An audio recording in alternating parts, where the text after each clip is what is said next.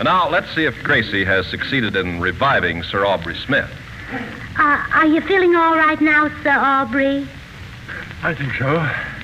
It was a bit of a shock to realize that I'm going to see my May Whitty again. Do you think she'll have me this time? Oh, you're going to propose tonight?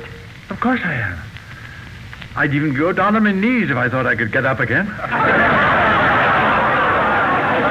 now, Sir Aubrey, that's where you've got the wrong approach. Why propose in such an old-fashioned way? Old-fashioned? Well, yes. Dame May Whitty is a sweet little lady in lavender and old lace. Opposites attract, you know. When you propose to someone as dignified as she, you've got to be a little forward.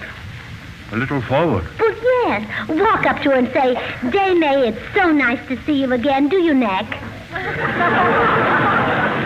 I couldn't do that. I'm not the type who can ask a girl to neck. I just go right ahead. Well, no, I'd ask her. In fact, it's probably been so long since she's been in combat that you may have to... Mr. Allen, obviously you don't know Dame May very well. If I even suggested necking to her, she'd unquestionably hit me over the head with her parasol. Well, maybe you know best. She is a rather old-fashioned...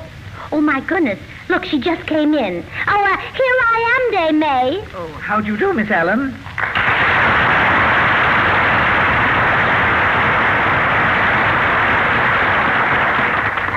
Dame May, look who's here. Do you happen to remember a boy named Aubrey Smith? Why, it is Aubrey. Well, I guess I'd better leave you two to yourselves. I know you have a lot to talk about. I'll be back later. May, it's good to see you again. It's good to see you, Aubrey. Let's neck.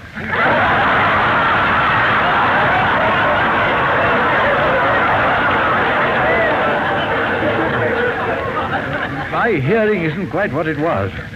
Did you just say, let's neck? Sure. I do it all the time. Great sport.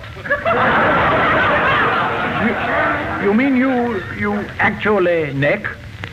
Are you kidding? I'm known in my set as Rumbleseat Whitty.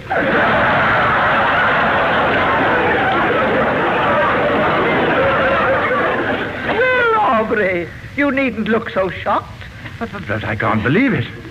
The May Whitty I knew 50 years ago was a prim little girl who blushed if a man looked at her. That was 50 years ago, Toots. You want me to be a round haircut all my life? This is incredible. Oh, don't pretend you're such an angel. I've heard all about you and your doings. You have? Certainly. Many's the evening I've heard your name kicked around in the powder room of the Palladium.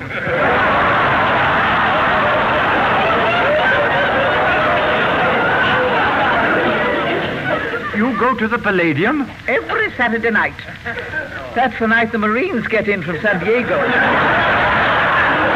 The Marines? Yeah, ma'am. Not that I don't love the soldiers and sailors, mind you, but those Marines, brother, gun-ho. By George, what a few years in America can do for one. Yes, it's a little bit different from our early days in England. Do you remember the night you proposed to me, Aubrey? I never forget it, my dear. You said you needed a little time to think it over. You do remember, don't you? Of course. Have you thought it over, May? For 50 years. I'm ready. Well, you never were one for snap judgment. but I'm not quite sure it would work out, May. No? Why not? Well, I've grown used to a much more gentle type of female than you seem to be. You see, I've been going out, well, with Earl Carroll girls. Oh, basic training, eh?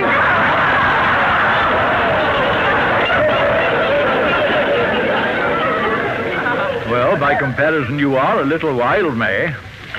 To tell the truth, I'd think twice before I brought you home to my mother. Well, perhaps we'd better get used to each other all over again, Aubrey. Yes, we'd better start from the very beginning. And what's a better way than by having a date? What are you doing tonight? Not a thing. I've been on the town since Mickey Rooney was drafted.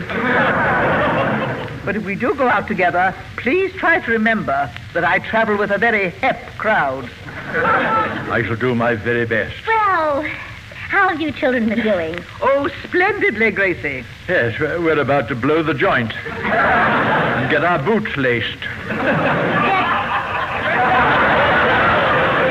Your boots laced? Yes, we are going over to the Palladium and cut a few. And she ain't just beating her chops either.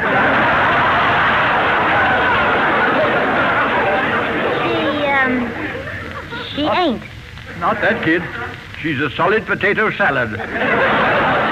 Well, shall we take a powder, Aubrey?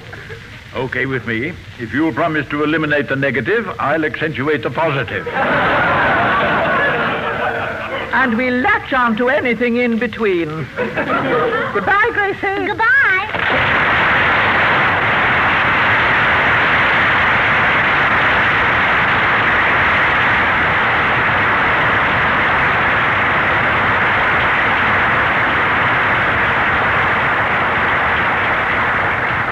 My goodness, don't English people talk funny? Say, Gracie, did I just see Sir Aubrey Smith and Dame May Whitty walk out of here to go on a date? You sure did. And you said I couldn't do it. Well, I'll be darned. For once, I have to hand it to you. Oh, well, I've done just as well before with other people. You have? Even better. There was a man once they said no woman would ever marry, but I got him a wife. Really? Sure, and you've been very happy, haven't you? Oh, come on home. So long.